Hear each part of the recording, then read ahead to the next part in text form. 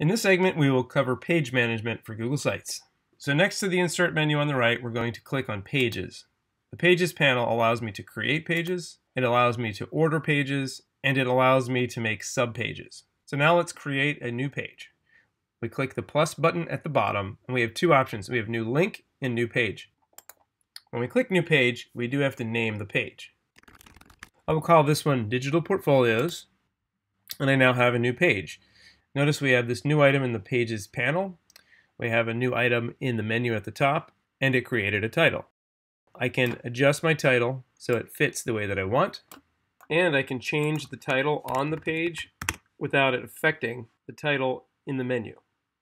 I can make changes to the header type, so in some cases I might make it title only for the secondary pages, and now I can begin creating on this page. So I would go back to the Insert menu, start adding in my elements to build my page.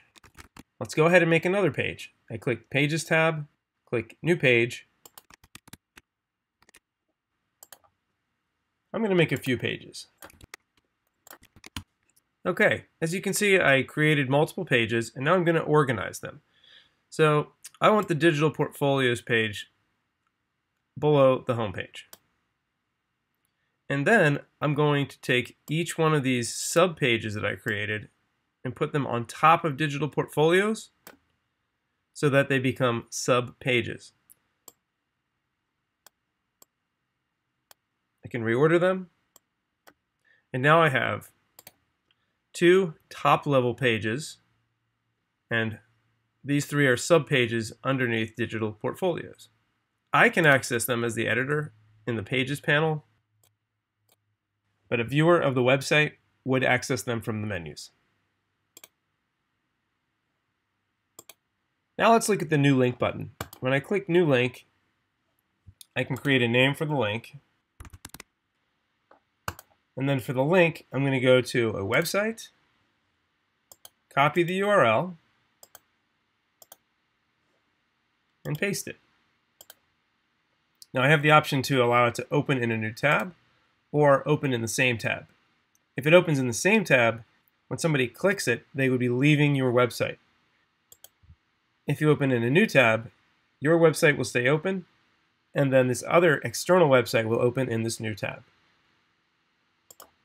Now when I created that, it went under the Digital Portfolios as a subpage, which I don't want. So I'm going to drag that, pull it out and down, and it is now an item at the top menu. Sometimes you might want to have your pages hidden in the menu, so you can click on the triple dots menu and choose Hide from Navigation. One reason you might want to do this is because you don't want to have a lot of items in your menus. Rather, you might want to link to them from within your website to those pages.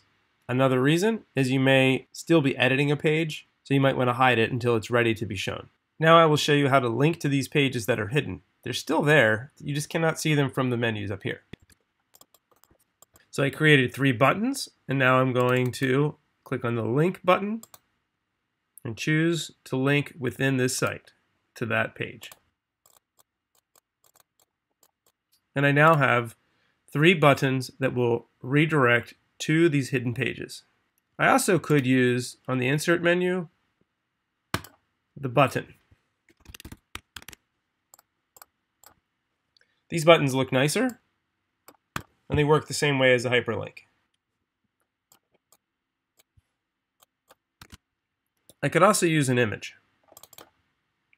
Images can be linked just like text. What's important here, though, is that we remember on pages, I have hidden in navigation, so you cannot access it from the menus, but you can still link to them within your website. This gives you a little bit more control, and it keeps your menus clean. And finally, you may want to rename your pages. Again, click the menu, go to Properties, change the name, click Done. One last thing to show you in the Pages menu. If you have created a page that you might use as a template for this website, a big time saver is to use Duplicate Page. When you choose Duplicate Page, you just click it, rename it, and click Done. You now have a page that copies all of the formatting that you already created, and you would just edit your content. To summarize, click Pages, use the plus button to create a new page, and use the menus for each page to access the different options for each page, and drag your pages around to reorganize them.